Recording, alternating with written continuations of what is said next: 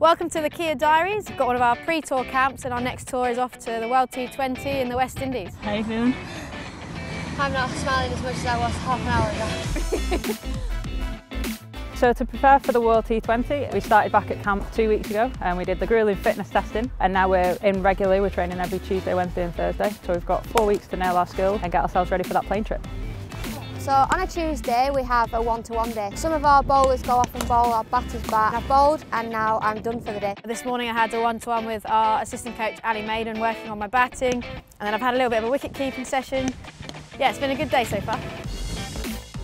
Hi guys, this is the National Performance Cricket Centre. Let's show you around. All the pictures that we see every day when we come in. Look at her forward, look at Dan's forward in that.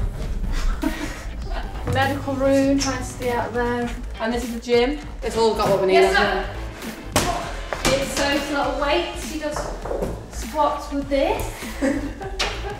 There's a really good vibe around the camp at the moment. I think obviously people are in different places. You know, they've come off a really good Super League or a really good summer, and looking ahead to that World T20 and take it on. So this is the greenhouse that's just been put up the last couple of days. Oh, it's hot in here. They make it very hot in here so that we can acclimatise to conditions that we'll face in the Caribbean. Everyone gets set a programme from the S&C and the physio team, so hopefully we can prepare as best as we can before the West Indies. We're at Didsbury Cricket Club. I've got the giggles, sorry. We do a lot of our running here when we're not at Loughborough.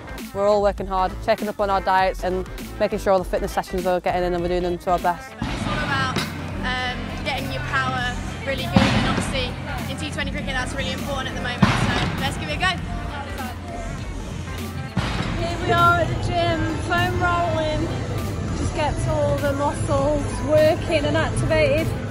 Really important after a gym session to make sure you get a lot of protein in, to make sure you build the muscle. So I've gone for avocado on toast with poached eggs. What are you going for? Some turkey for the protein. This is what I'd love to be eating. Just on a running session, and yeah, it was pretty tough.